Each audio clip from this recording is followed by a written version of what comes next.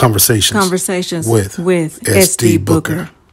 Welcome to Conversations with SD Booker by way of a toast to the men with SD Booker. We got a special guest.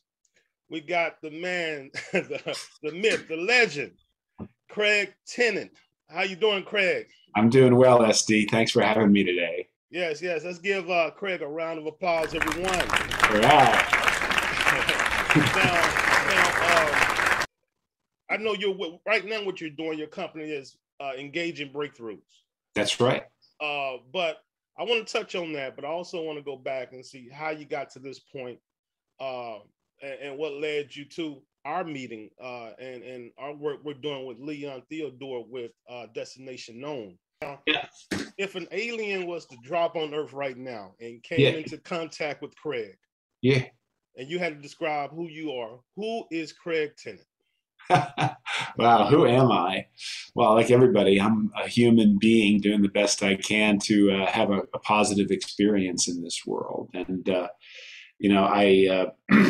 I'm someone who at the age of 58, and even sooner than that, but at this age of 58, I spend a lot of time focused on what seems expansive to me. What do I spend my energy on? And am I spending my energy on doing, because we all do, things that are meaningful, that have some connection to purpose in them, but just generally that feel like expansive, like life is not guaranteed. So I'm a guy today who's spending my time being curious about how do I keep more enjoying this experience in the world while taking care of what I need to take care of. Wow. That's kind of my simple answer to a challenging question. So what is engaging breakthroughs, and what do you do? So engaging breakthroughs is what I would call a career and leadership coaching organization. So there's a small team of 3 of us, and we work with mostly professional, college-educated folks to help them move into leadership roles. And I work with a lot of introverted people who don't have a lot of confidence, and help them build that. And we have a colleague named Brandy who is a master networker who helps people make the connections that they need to actually land the jobs that they're looking to move into. And she works with a lot of folks who are doing mid to late career pivoting, maybe going from one kind of career passion or something they've lost passion for to something that really is more in line with what they really want to do. It's ironic you say that, because recently I've been looking at doing a video on drifting, people drifting, and it's so easy to get into. You get off course, or not even get on course about what your purpose is, what your mission is in life, and you just drift.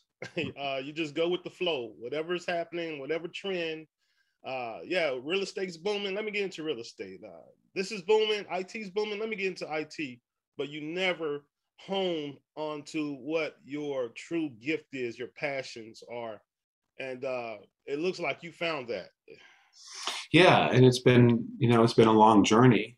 And I really love what you said there. I think when it comes to drifting, sometimes that can just look like, I made a job or career at the age of 20 or 22, and I'm just doing the same thing just because that's all I know to do. And in a sense, I think that's like drifting, like not going for something that has some juice in it. Right. Well, I think I think the thing is to do what you want to do. I mean, if you're doing what you want to do, that's success. I agree with that. Yeah, you're definitely doing what you want to do. Right, and I wasn't always doing that, because I was also my own way. That's part of the story. So I got involved in software back 30 plus years ago, and ultimately got into consulting around implementing software for different companies. And, when a job pays well and it takes care of, and it's stable and it's predictable, it can be really easy just to keep doing that. And it can be really challenging to find a way to do something that has passion and juice in it. Right. And if I'm doing something like in what I was doing for a long time, you know, it's that energy just keeps going down and down and down. And that's kind of what happened to me. So I was doing that. Ago, I got involved in some personal development kind of activities. I went through a training program, and it was all designed to look at what's going on inside. How is this world experience going for me? What's working and what's not working well for me? And it was kind of the first time in my life I ever did that. And it wasn't until my mid-30s that I was like, what's going on here? After a divorce and and it really helped me. I started to get grounded. My emotional intelligence increased. I started making better choices, and it really had a great impact on my career. And yet, I was volunteering with this organization and helping people in my spare time, and I had a huge passion for it because we were focused on something important. Right. And as I kept doing that in my spare time, work itself became more shallow and less interesting and more Sunday afternoon, I'd get the knot in my stomach because I knew that I was going to get on an airplane, travel around the country and sit in a conference room for 4 days, talking about things that I just really, frankly, didn't care about. Right. The reason I was doing that was because they paid me. Yeah. And so about 7 years ago, I was in that dilemma of how do I do what I love to do when I've got this, the great career, if you will, that was sucking the life out of me. And it just so happened I was about to go into a training to learn some more facilitation skills, coaching skills. And 2 days before I went into this week-long training, my phone, and it was my brother calling. And I hadn't heard from him in a while. And I was a little surprised, and it turned out that it was his partner telling me that my brother had just died of a heart attack a couple of hours earlier. Wow. And so that really changed a lot for me at the age of 51. Now, with my mortality staring me in the face, the career and what I was doing and the risks of leaving that sort of seemed to diminish. They went down, and the juice for going after what I was trying to do, to find a way to help people have a better experience, right, just became like, okay, the risk of doing that is I might fail at it, but I don't want to be regretting 20 years from now, looking back and going, what did I do? So the last 4.5 years, since about February 2018, when I left that career and founded Engaging Breakthroughs, have been nothing less than exhilarating. Like not boring in any way or form, and really challenging, but in a way possible. Wow, that's beautiful. Yeah, you just described what most people are experiencing. They're doing things they don't want to do, and they're doing it for the money. I've been there. Yeah, I can't say I'm totally out. Out of that room, but I see the light. I see the light, and this is one of the reasons I'm doing this. One of the reasons I write books. That's my passion and gift. So I do see the light. So I commend you for doing that. I tell people, if they worry about money, and I get it. You have to have money to live on this earth. I get it.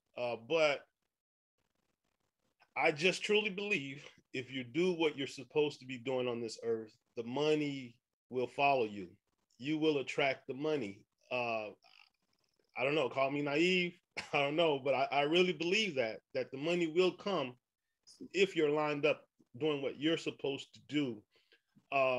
Aside from my advice to people, I mean, what can you tell people to really get out there and take that step, to trust their gut and do what they're supposed to do? There's a lot of miserable people, walking around that's just out of place. Yeah. Well, first, I really want to acknowledge you for, the things that you are doing, and that, so you're a perfect example, I think, of maybe my answer to that question, right? Is pay attention. So I think earlier you spoke about people drifting. And I think sometimes drifting is I get stuck so much in the patterns of repetition of things that I do. And even in the thoughts, maybe critical thoughts that I have in my head, that I stop paying attention. I stop noticing. And so I think the first step is like really notice, really pay attention to where do I have discontent? Where am I not happy particularly in my career? And start to then seek out the longing. What is it that would make me have more energy? So when I think about what you're doing is you've got a toast to the men, you spent time writing and publishing a book. And so you had to have something around that, some juice around that, something that had you pulling you forward into it, right? Yes, no doubt. It wasn't like, oh man, I got to go write that book again. No, I look forward to it. And now, you've got a YouTube channel and you're making connections with people. You and I have had more and more conversations until last week you said, hey, let's record, an episode. I was like, great, let's do it. So things are pulling you forward, right? Right. You've got a career where you're making a good living. And my guess is that doing those things that you're doing outside of work that bring you a different kind of enrichment also have an impact on how you show up at your career. Yes. Doesn't mean that that's the thing that you want to be doing forever, right? Right.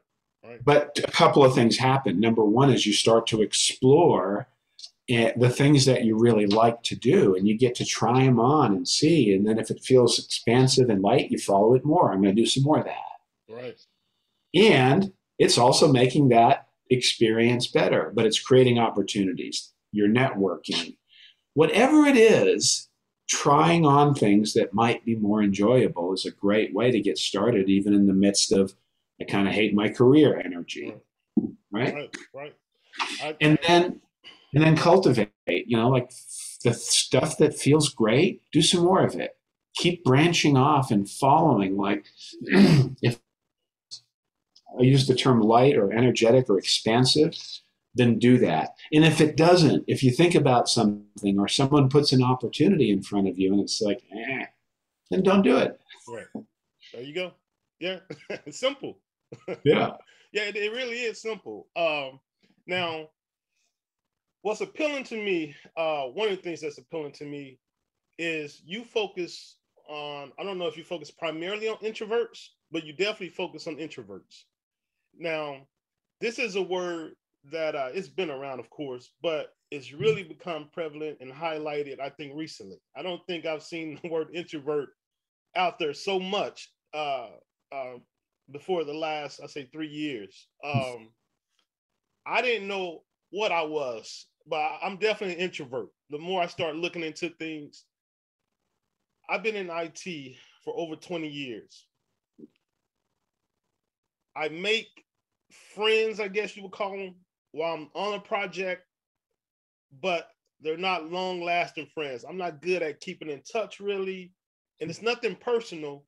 Mm-hmm. I just like to, to be in my little, hole and think a lot and process. Mm-hmm. And I was like, man, I've been in IT over 20-some years. I have no long-lasting connections and friends. Mm-hmm. But one of the reasons I think it is, I am an introvert, but I'm out of place when it comes to IT. I did it for the money. I'm doing it for the money. And I'm thankful because it was an outlet to make a good living and support me and my family, right? So I'm not complaining. But now, like you, I'm in a place where, man, I really got to start doing what I'm meant to do. And so that's where the writing comes in. That gives me joy. To the introverts out there, what are some tools, they can use to cope in this world? Because this word I think is more geared toward extroverts. So how can they cope in this world? Yeah.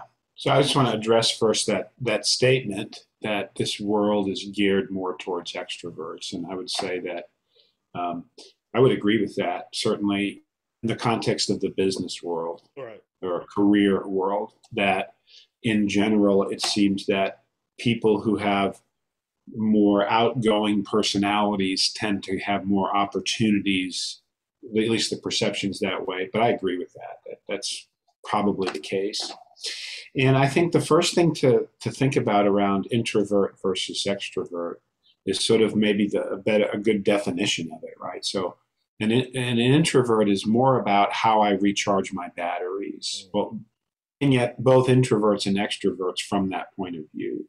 So an introvert, I recharge my batteries by being alone. That's how I get my energy back up. So I am an introvert in that sense. Right. And extroverts get their energy up by connecting with other people. And so my partner, Montine, goes out to a party and then her energy is up and I'm drained. All right. That's me. So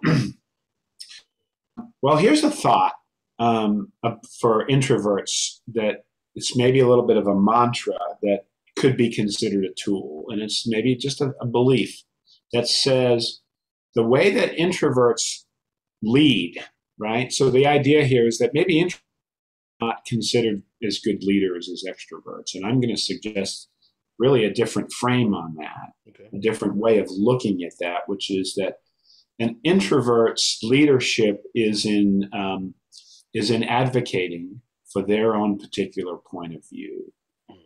Think about introverts. You just said it. I want to go off and think about things and I want to be on my own. And so what introverts tend to bring by doing that is a much richer and deeper perspective on things.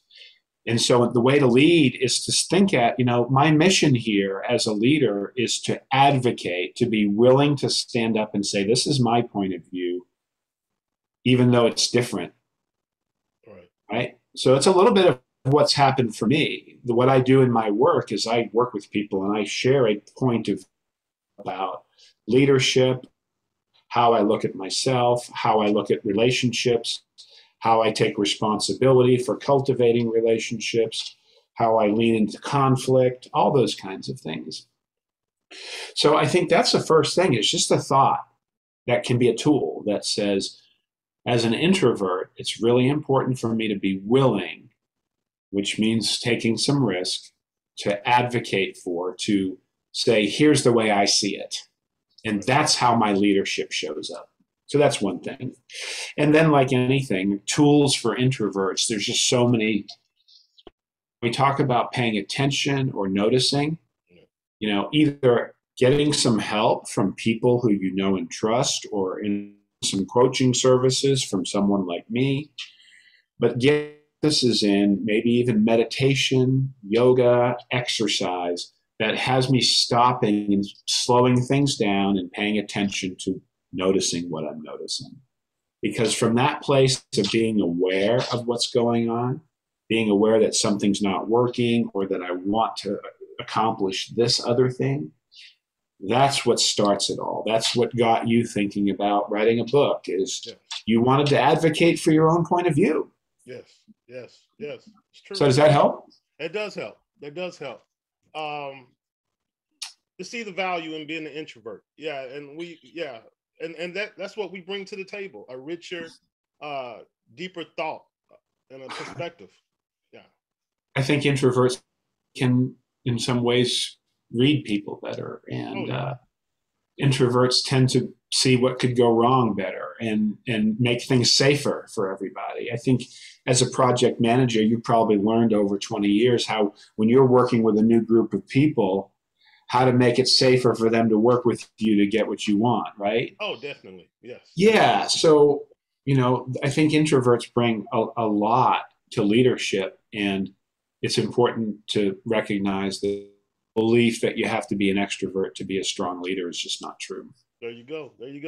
Yeah. And people that, may not realize it. And although I don't agree with his politics, Barack Obama is an introvert, guys. So you may not know it because, he's out in front of the camera and he has charisma. But, the people that work with him, the staff says he's an introvert. He's to himself, head in the papers and the books. And so, yeah. Oh, yeah. Not very. That's obvious to me that he's introverted for sure. Oh, yeah. Okay. Yeah. Now, the way we met, is through, like I said, Destination Known. It's a nonprofit created by Leon Theodore. And for you out there who don't know, Destination Known in a nutshell is a nonprofit which provides tools and principles and guidelines that help educators and students engage one another. It shows educators the value of the students and how to better communicate and teach them and mold them. And it shows students the value of education. So we try to engage both of them together and have a good union. And so we provide different programs. I have a program. Craig has a program. I think there's 5 more programs, I believe, 7 in all. I believe, I may be mistaken. No, that's right. Yeah. So great nonprofit. And that's how Craig and I met.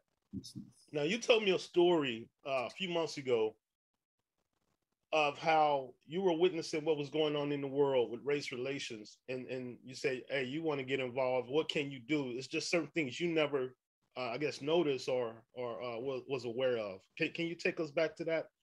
Yeah. I mean, so that story about me and race and my getting involved with Leon and Destination Known, goes all the way back to growing up in the Boston, Massachusetts area and being in growing up in a town where I didn't know any Black people or any brown people. I mean, it's homogenous there. All right. So fast forward, without going through that whole story, I did live in Atlanta, Georgia for about 5 years, and that was a really great eye-opening experience for me, a soul-opening experience.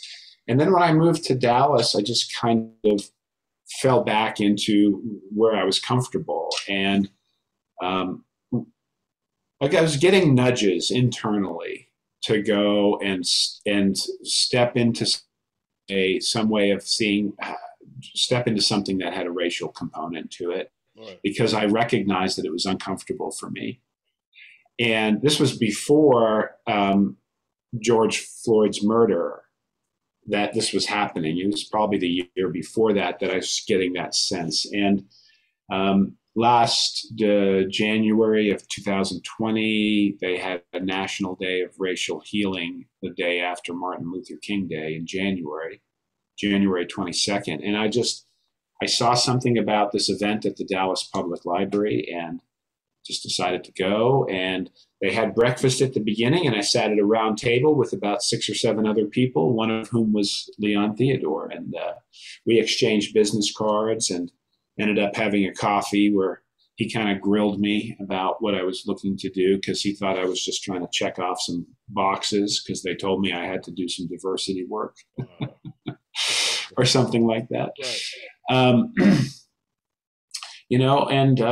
So that was kind of the beginning of it. And I've been working with Leon. And then as we got into probably the August or September timeframe last year, I started working with the broader group of folks involved in Destination Known. And I've had an opportunity to have some really great, deep, sometimes challenging conversations with Leon.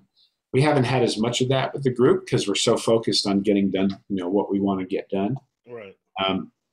But it's a way for me to look at my racism. It's a way for me to grow, and it's a way for me to advocate for my particular point of view as an introvert about what I believe will make a difference for young people, and for educators and for administrators and how they deal with each other, because I work around the ideas of emotional intelligence. So the passion for me is the wanting to make a difference, seeing the injustice probably in a different way as I've gotten older, of systematic racism, which I believe there's, I'm a white person. I know the thoughts that I have around race that have been indoctrinated into me from my growing up. So I believe some of that exists, and I believe, that it's time to change it, and I believe that I can help make a difference with it. And what I really appreciate, I was just looking at a picture that Leon posted with all of us that we had. I think you weren't there Saturday. Yeah, we took a picture Saturday. Yeah. But just that was experience for me. And I'm making connections with people who are different than me, that have different color skin, who have different cultures, and we grew up differently, and we're able to talk about it. And it's rich for me, and I'm really appreciative, that I got the nudge to move in this direction. And so that's kind of how I got here. Right. Wow, you said a few important things there. Well, I'll take you back. I can relate somewhat. I didn't grow up around a lot of whites or Caucasians. Mostly in my neighborhood was African American and Hispanic. And I first started really getting to know whites when I went to the military. And so, I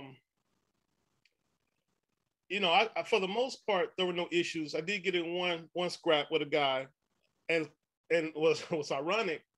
He was on the opposite spectrum as I. He had never been around blacks, and I had never been around whites. So I think we both played a part in that altercation, just from ignorance and not knowing. And we ended up being good friends, though. What was after the scrap? We had a respect for each other, got to know one another. My white guys, counterparts would hit me onto Alanis Morissette, and I think Smashing Pumpkins was out. I knew nothing about any of that, right? So, and I would put them on to rap. And so, and I think that's what it takes, like acceptance of something different. You don't have to engage. It's different, and accept someone being different and having a different culture and creed and coming together just on love, and I think that's the main thing. But race is a peculiar thing, man, and I don't know if we'll ever get past it, because it doesn't take a lot of thinking to judge someone on their skin color. It's surface level, and everybody doesn't want to do that work. Everybody doesn't want to dig deep below the surface and get to know the person. It's easier to just group everyone together based on skin color and not have to deal with each individual as they come. And so, yeah, it's a tricky thing. Now, you mentioned racism. Now, I get a lot of pushback on this. Okay. I think racism is thrown around carelessly, so it's going to be ironic that you're on the opposite end of this now. And I'm a black guy, and I'm thinking it's thrown around carelessly, just like love and hate. I think we've taken the true meaning and luster from those words, and we just throw those words out. Like someone says, I hate tomatoes. Like, do you really hate tomatoes? Or like, you just don't like to eat them, right? You just like, you just don't like to eat them. Do you really love that thing you said you love? Like, we've taken a luster, and racism, I believe the word is thrown around carelessly, and we got to be careful about throwing that word around when it really doesn't apply truly. What are some things, and I don't think I've ever heard this question asked anywhere. From your viewpoint, before Destination Known, what were your thoughts about blacks? And now that you're engaged with blacks more, what are some ideals that have been killed, or some things you've learned? Yeah, I mean, I had some of that shift occur in 1990. In the early 90s was my first experience going from having grown up without really knowing any black people to moving to Atlanta, Georgia, where all of a sudden about 50% of the population around me were black, and everybody, I was working with, and I ended up playing on the softball team where I was the only Caucasian guy on the team. Right. And so a lot of that shifted then. But then I found myself sort of, when I moved to Dallas in 96, after those 5 years of, really changing some of my perspectives, just sort of falling back. So when I think about a couple of years ago, I think it was probably just it seemed like it was more about a fear because Black people don't like me because I'm white and tall and old. You know what I mean? Some of that energy. Right. So I'm realizing as I've been engaged with Destination Known, I haven't really had that sense. It comes up from time to time. I'm the only white guy here. And I wonder what these folks think about me. But it's not a heavy energy in any way, shape, or form. It's just, I'm aware of it. And I do want to say that when I use the term racism, I can connect back in with, as a young person growing up where I grew up, there was a constant background of commentary and things that I heard and were shared with me about Black people. Okay. And I think that stuff is, when I say racism, I'm talking about some of that, like beliefs that come from family in the area that I grew up in, that things that were just said over and over again, that I think for sure created what I would use as that term. So maybe there's a better term for it. Because I hear what you're saying about the racism is a term that we just use, but it doesn't really have meaning. I do have some meaning to it around messages that I got about people who were different than me that probably weren't true, or it certainly wasn't true about everybody. Right. Yeah. Right? I mean, yeah. I think racism is when you can impede on my progression. A bunch of white guys or a white family having a conversation amongst themselves about what they think of me has no impact over me. Now, if you can stop me from purchasing a home or moving into a neighborhood, that's racism to me. Yeah. If you can stop me from voting or owning a firearm because I'm Black, that's racism. Yeah. But we got groups of Blacks and Black people that talk about white people. Yeah, I got you. Right. So I don't know if you would call it bigotry or racism. Okay. Yeah. So I have a racism example with your definition, which is was happened sort of around me. At one point in my early 20s, I rented this apartment for a few years in this building, and then like 2 years after I moved out, the owner of the building was charged with discrimination because she wasn't letting any Black people come into the area and rent the property from her. Yeah. So that was going on around me. Yeah, that's racism. Okay, thank you. Thank you for helping me with that. And so part of what happened for me a couple of years ago around this topic and in getting involved in Destination Known was the awareness that I was going to and will continue to say the wrong thing or something that somebody doesn't agree with, and that it's okay for me to do that and for us to talk about it like we're doing right now. Right. That's what it takes. That's what it takes. So that shifted for me. I mean, you asked me about what's changed, and there was something about at that moment there last year when I decided to get involved. I talked with Leon about this a number of times at the beginning about my discomfort and concern, and it was about saying the wrong thing and pissing somebody off. And he was like, well, you're going to piss people off anyway, so just say what you want to say. And so I've been willing to do more of that.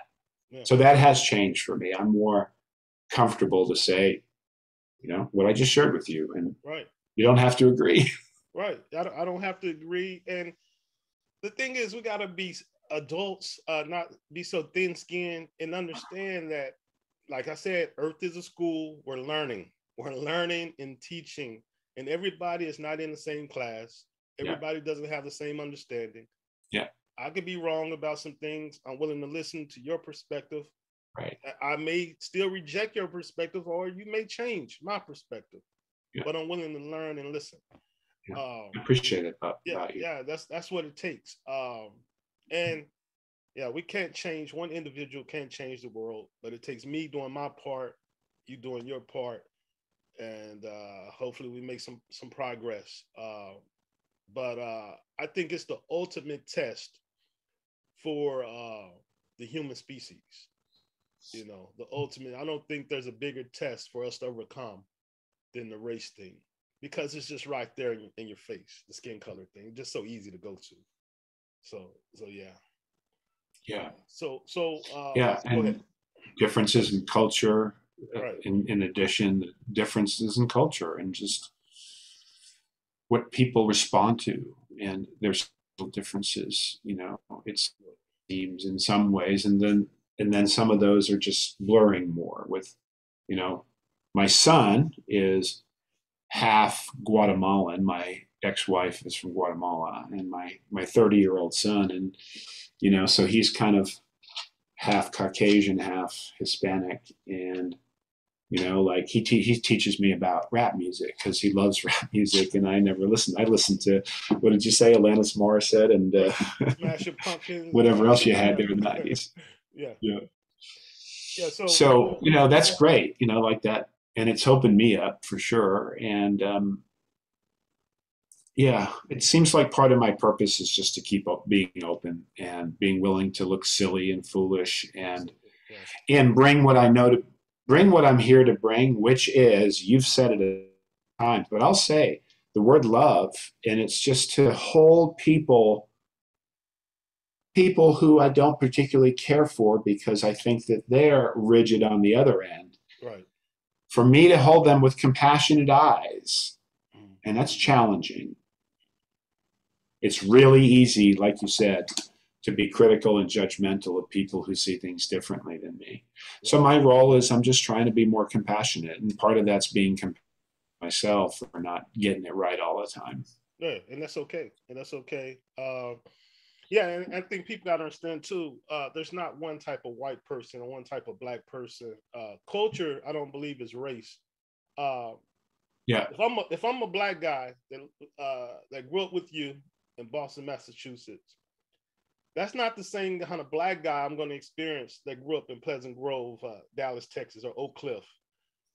But yeah. and vice versa. A white guy that grew up in the inner city of Dallas is not the same white guy that grew up in Boston, Massachusetts, right? So, but what we'll do as people, and what we have to get out of, whites will shun that white guy, and blacks will shun that other black guy, right? and we got names for those people, right? Yeah. And we got to get out of that. It's tribalism, and yeah, we just got to get out of that. So one step at a time. Well, I want to say something about that last part. Thank you for sharing that, by the way. I appreciate that distinction, right? Right. Like, okay, a white guy in the North who grew up in the North, white guy grew up in the South, you know, vice versa. Right.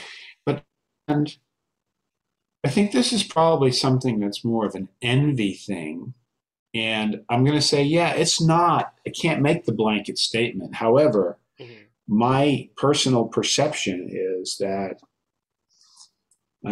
there are more black communities of people who get together and connect with each other more than there are, in my experience, communities of white people getting together and having family reunions. It seems like that's a little bit of something that it's a broad thing, and you're right, it's probably different in the South than it is in the North. So maybe it's more of an area thing, right? Like a regional thing. Right. But I do see that in black people of color, African Americans, that there's this energy of we all get together and have these reunions of, like, that was, I don't know that happening in, so I'll say, to me, that could be a little bit where race and culture sort of mixed together a little bit.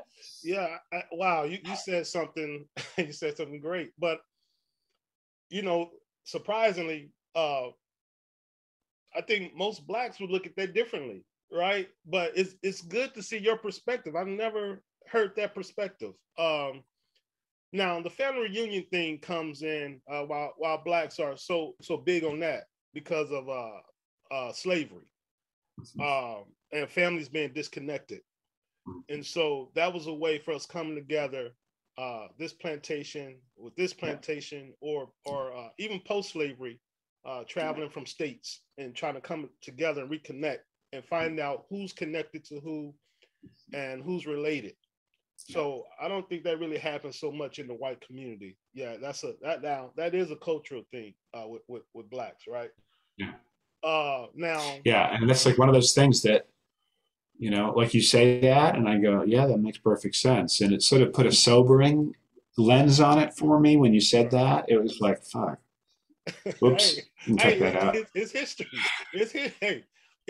I just dropped an F-bomb on your show. It's I hope okay. that's okay. It's okay. It's history, though. You know, it is history. Yeah. We got to face it. We got to face it, and we got to deal with it from a mature standpoint. Right. You know, we got to deal with it. Now, on the flip side, you may have someone envy of that, and I get that, because that is a beautiful thing. Those family reunions. Yeah. You know, something that was rooted in ugliness came out to be a beautiful thing. Now, on the flip side, you know, blacks would argue, well, you guys don't have family reunions, but you come together as a community to make money and wealth and economics and build businesses, right? So it's like, hey, you know, we can both learn from each other, right? Yeah. Whites. Yeah, I like that. I like. Thank you for sharing. In family reunions, we can learn from blacks on that. Yeah. And blacks can say, hey, we can learn from whites coming together more on business and building families and staying together as families and building wealth. Right. Yeah. Right. Yeah. So thank you for that. I just love, you know, this aspect of these conversations because they're unexpected, you know, right. Serendipitous moments, unexpected pieces of gold in here. Like, oh yeah, these awarenesses that I don't have. And, you know, I think that's part of what you said about the white coming together around business. You know, it sort of fits into Leon's challenged me since I met him almost 2 years ago, you know, like about my elitism and my racism. He said, well, that's racist and that's elitist. So you're screwed either way. But I do have a sense for business, and that's part of what I'm looking to do here is to bring what I know humbly, while also advocating for my point of view with some confidence and belief in myself, you know, to people who are different than me, who don't have as much of that opportunity, you know, for Black communities. So part of the leadership coaching that I do is around how you show up in a way where you can command a good salary, you know, like that's important. And I've learned some things about that over the years. Yeah. Beautiful thing. Well, I know I got to get you out here. I'm watching this clock. We got to come back together, Craig. We got to do a part 2. I'm happy. This is great. I got to bring you back on. How can the people contact you and follow you? Great. So our website is www.engagingbreakthroughs.com. You can find me on LinkedIn. It's a business platform, Craig Tennant, Tennant. My email address is Craig, Craig, at engagingbreakthroughs.com. And so just send a note, say hi, find me on LinkedIn or Facebook. I'm also on Facebook, live here in far North Dallas, and would be happy to spend some time visiting with you about, you know, what you're looking to accomplish and to give you a couple of good words of encouragement and help you any way I can. Hey, beautifully said. I respect you, Craig. I'm glad you came onto my platform. We got to do this again. I'm sorry. I know we had to cut it short. You forewarned me, but man, this thing was getting juicy, and it's good information for the people too. So, thank you for coming on. Thank you. My pleasure. I'd be happy to schedule it again and come back on and talk some more and, you know, respond to your challenging questions. I like it. No problem. Thank you. Enjoy your day. And I think our next meeting is I don't know, this week sometime, I guess, or maybe next week. I don't know. I think it's next week. Yeah. Next week. And I'll see you then. Thank you, Craig. All right, SD. Bless you, man. All right, bless you. Have a good day.